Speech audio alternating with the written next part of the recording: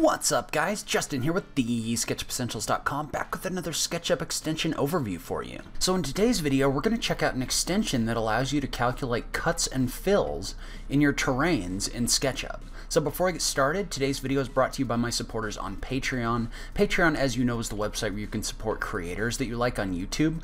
This week I want to say a big thank you to my newest supporters, Gil Flores, Ange Garcia, Charles Donald Model, Peter Kozak, Christina Olrichova, and William Letty. So one of the perks of being a supporter on Patreon is you get to vote on the extension that I cover every week. So if that's something you're interested in, you want to support the show and maybe vote on the extensions that I'm going to cover every week, make sure you check out that link in the notes down below. But let's go ahead and just jump into it. Plugin name, CutNFill. Plugin developer, TIG. Plugin cost, $20. Note that Sketchucation Premium members get a 20% discount on this value. Where can you get it? You can download it from the Sketchucation Extension Warehouse or by following the link in the notes down below.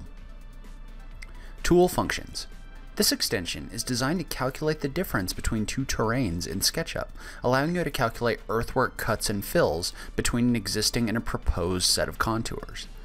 Probably the biggest thing when working with this extension is making sure that the groups are solids and that they're grouped and labeled properly. Basically, when you create your meshes, you're going to need to make them both into solids, which is made easy by the built-in skirt creator. This will add a skirt down below your mesh in order to help you easily make these into solids. So setup is very important with this extension. You need to make sure that your existing terrain group is labeled EXTG for existing in the outliner, and the skirts have to share a common edge. It really makes sense for these to just take up the same amount of space in your model in order for this calculation to happen. Once you get all of this set up properly, select both groups and select the option for Calculate Cut and Fill. You can set both your volume units as well as the number of decimal places this rounds to. What this will do is this generates a new group, with your cuts being green and your fills being red. The extension also generates a note showing your total cut, total fill, and your overall total. This extension comes with a comprehensive help file to help you get started as well. Overall, this is a very simple extension, but it's very powerful for what you're trying to do.